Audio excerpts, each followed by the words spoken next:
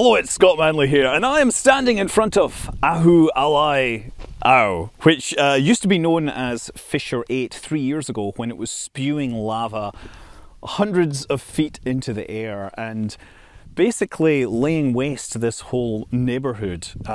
It is an amazing and weird place to be, with wreckage and just new earth underneath it. It's 3 years old, this rock that I'm standing on. Well, it's not even rock, it's just compressed spatter, tephra is what they call it. Yeah, let's explore. When I was in Hawaii a couple of months ago, one of the places I really wanted to explore was this. This is known as Fissure 8. It is one of many lava fissures that opened up in the middle of the neighbourhood of Leilani Estates. A lot of those, in those trees next to this area, you can see houses. Some of them butt up right against the lava field, but Fissure 8 was the largest of many. It would ultimately throw out hundreds of thousands of tons of lava that would flow 8 miles to the sea and create new areas of land. During the 2 months it was active, this fissure emitted more lava than the rest of the mountain does in 5 years. And it drained so much lava out of the mountain that the reserves were depleted to the extent that essentially it brought an end to an eruption which had been ongoing since the 1980s. And now, years after the activity has stopped, it's possible for adventurous people to go and visit this area that was once a community.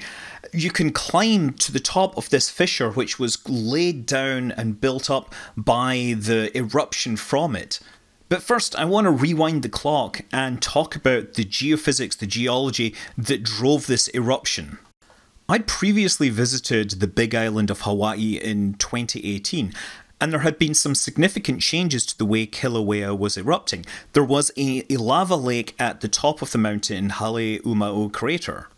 This was unusual, since 1983 most of the eruption had occurred through a vent called Pu'u'o'o, which was further down to the east. But something had changed and the lava was backing up and reaching the top of the mountain. You have to understand that underneath the volcano there are channels and reservoirs where molten magma collects and moves around. So with magma being pushed up to the top of the mountain, that increased the pressure, and that forces some of these channels apart, and you start getting cracks forming which cause earthquakes and eruptions. And there was a 6.9 magnitude earthquake which seemed to be the major trigger for everything. To give you an idea of how big an effect this was, this diagram shows you how far the land moved on the surface, and in places the island moved several meters southwards in a time measured in seconds. And that unblocked the channels the lava was using to move around, and in the lower east rift zone, cracks began to open, emitting steam and then later lava. And interestingly, the first lava that came out was very thick and sticky and slow moving, and this was because it was actually magma from a 1950s eruption. There had been an eruption in the area and it had stopped, but some of the magma was still sitting underground, slowly cooling. But now this new eruption was happening, it was getting pushed out, and eventually the slow-moving lava would be replaced by fresh, fast-moving lava. And that lava was actually being fed from the top of the mountain. That lake that I had seen up there was sinking down into the mountain, draining out through a location far to the east. And without the mass of that lava supporting the top of the mountain, it then began to collapse in on itself, and the crater got larger and larger, destabilizing the crater rim, and that meant that the Jaguar Museum and Volcanic Observatory, which was on the rim, is now closed. This is a video I took in 2018 from the lookout there. This is now closed, and actually that crater behind them would be completely collapsed in. So I love Volcanoes National Park, it is amazing, but I wanted to find a more raw and uncurated experience, and so I drove down to Leilani Estates. I found some locals who do give tours. Actually, there's several companies that give tours. There's like locals who will just like show you the stuff. You can actually have vacation rentals in the area.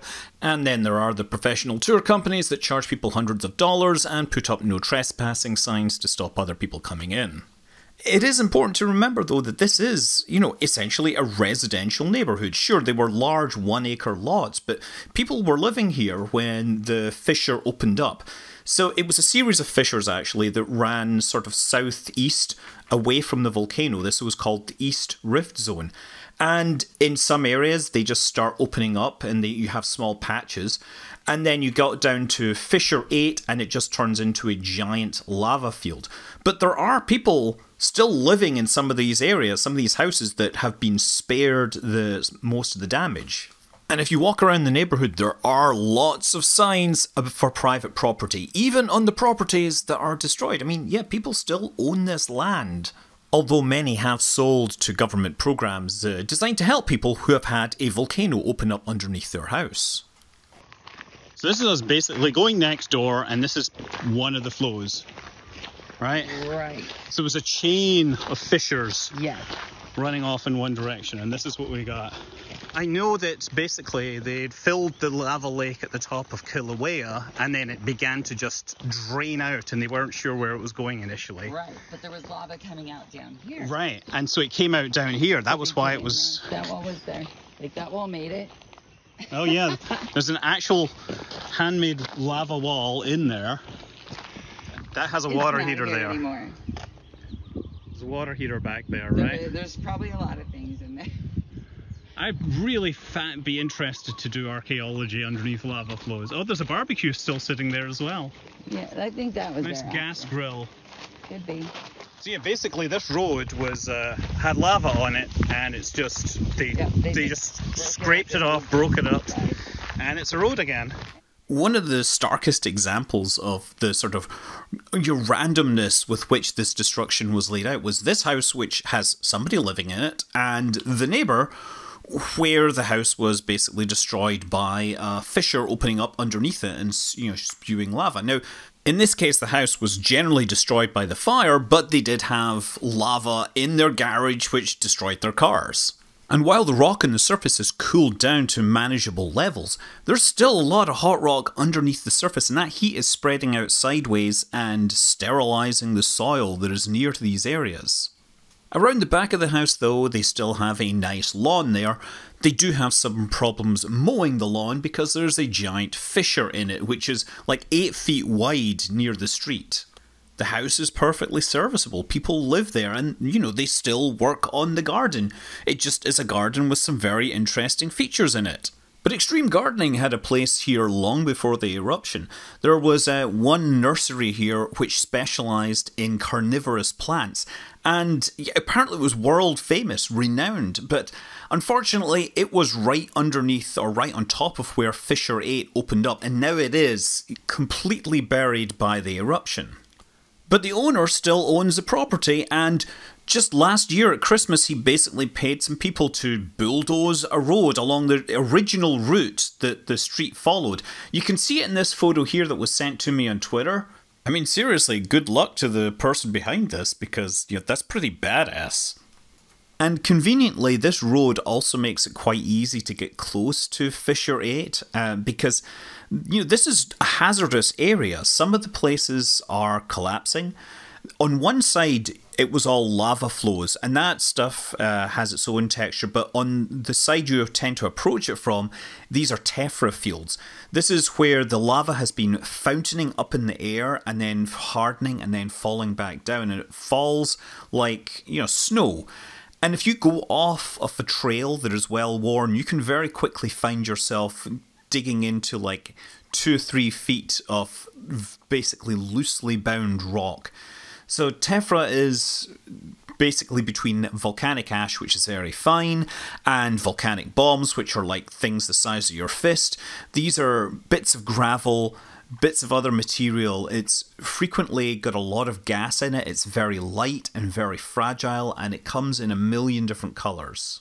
Well, maybe not a million, but the mineralogy is really important to figuring out the temperature that the lava was when it was exuded. Also, you'll sometimes find, the remains of dead things.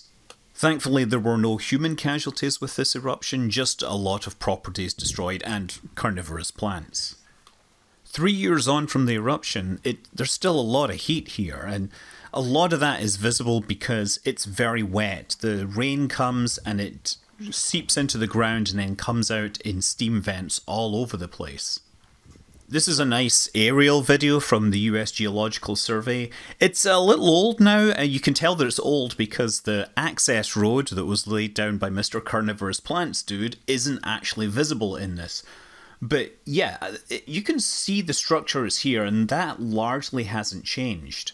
You can see that it has this sort of horseshoe-shaped crater rim. The lava would flow out one side, and on the other side it would just land and weld itself into a very large structure. And that's what people are climbing up to get a look inside this. This is absolutely wild. I mean, listen. This was a huge vent spewing lava 3 years ago.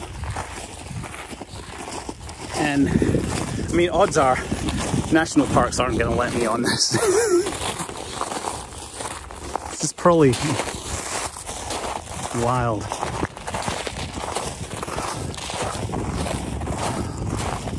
This is it. That's the actual crater down there. Oh my God. They had lava in there. As it happens, we reached the top around sunset. The light was still good enough to see the structure inside, see all the different colours. Also see that the floor has, originally it was, liquid lava, but it had frozen up, and it actually collapsed in the middle. That's quite common with lava lakes, because as the lava drains out underneath, the crust no longer has anything underneath it to support it, and you'll have these collapsed structures, or sometimes you'll get things like lava tunnels and stuff like that. Also, I'm noticing a lot of debris has landed on top of the bottom of the crater here. That would mean that the sides are still sort of collapsing. Now, in that area in the middle, there's green stuff there. I am told that these are ferns, which is quite impressive that, they are already establishing themselves only a couple of years after this has really cooled down. And looking down along the rift, you can see some evidence of fissures 1 through 7 there. The fissures are all numbered in the order that they opened up, and the first group were down there. They ended up being less active. Number 8 happened to be the one that was absolutely the most dominant. If you look off downstream, then you'll see lots of this lava that has since hardened. It kind of looks like sheets that have been draped over the landscape.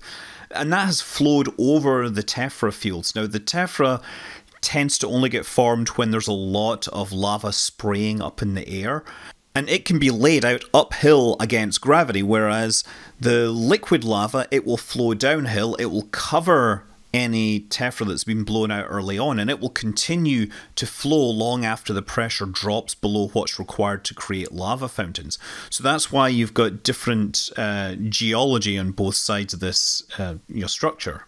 And off to the west, there was another group of fissures that were evidenced by their steam emissions. Also, thanks to careful planning, when we got up to the top, it was sunset, and it was a spectacular sunset. This is one of these sunsets to remember kind of sunsets, even if it wasn't for the fact that we were standing on top of a very recently formed geological structure in an absolute wilderness of devastation. Now, returning to the top of Kilauea, as the eruption in 2018 drained most of the magma from the mountain, the caldera collapsed and water began to come back in from, leaking in through the ground. And we had a lake form which was very chemically rich. And towards the end of 2020, a lava lake flowed back in there. This was actually quite surprising because having so much magma drain out of the mountain, it wasn't clear that there'd be any reserves. And when my wife planned the vacation for June, I was really hopeful that I was going to see some more lava flowing on the island. And as luck would have it, the magma basically stopped flowing and the crater lake solidified in May. So I missed it by weeks. It wasn't even looking that hot when I got there. But make no mistake, even if Kilauea sleeps for a few years or decades, in the long term, it is still going to be very active. In fact, probably the most active volcano in the world. I'm Scott Manley. Fly safe.